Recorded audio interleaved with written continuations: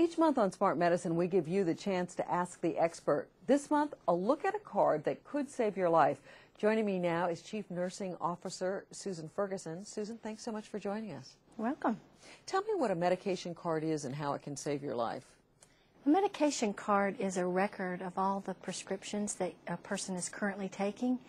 There's a place for them to put the dosage, the frequency that they take the medication, and there's also a place for you to list which physician prescribed those medications for you. You can also list any medications that you might be allergic to or in an emergency contact, so that if we need to reach this emergency contact for you, we can do that. What type of patient should have a medication card? Actually, any person that is currently taking any medication should really carry this card in their wallet. Even if it's a non-prescription medication, if it's something that you're taking every day, you need to have a record of that so that anytime you present to the emergency room or to any of your healthcare providers, they would have a current list of what you're currently taking. Where should a person keep this medication card?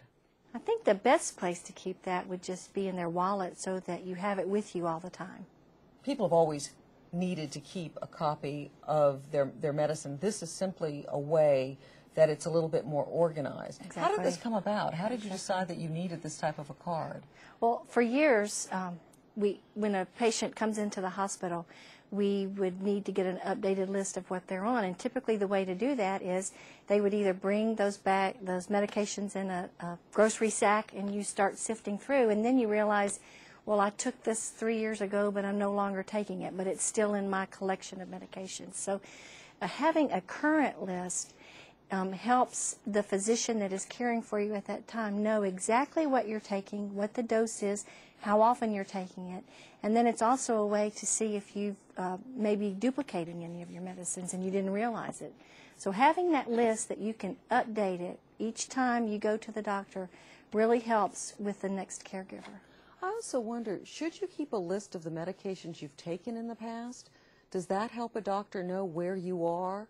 That's a great way to do it, and you could list that there and then just draw a line through it and say no longer taking, but then they could see what you have taken in the past.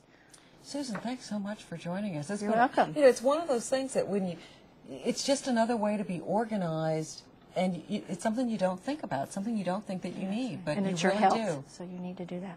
Thanks so much for joining us.